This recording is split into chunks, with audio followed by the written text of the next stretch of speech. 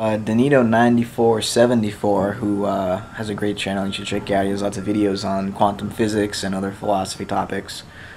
He was kind enough to send me a link to an article about a study done on color perception in infants and adults, and I'll post a link to it in the description box. If you want the details, go read the article.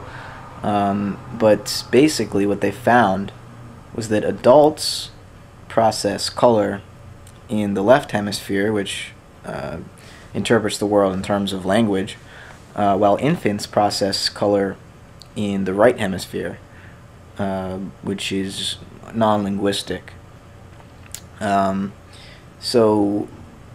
Basically the story that this tells is that as we develop and we are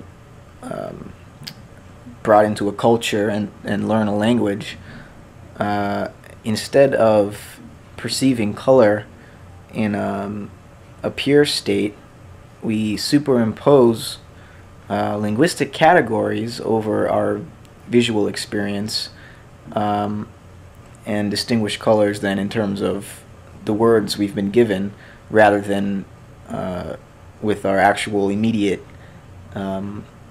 sense experience of them.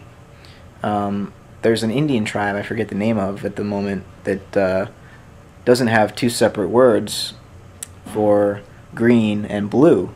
They have one word for both colors, or at least what we in the English-speaking world refer to as two colors. Whether or not they see green and blue the same way that we see them, but just don't distinguish them linguistically, I think misses the point. They don't experience a difference between the two colors.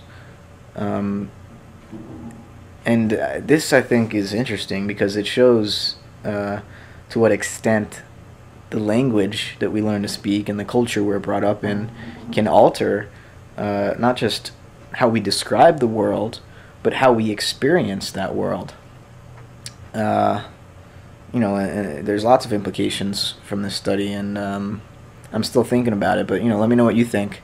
Read the article, go read the actual study itself, and see what you can come up with, because this to me is sort of an opening into how culture affects us, and it's related to this worldview issue I was talking about the other day as well.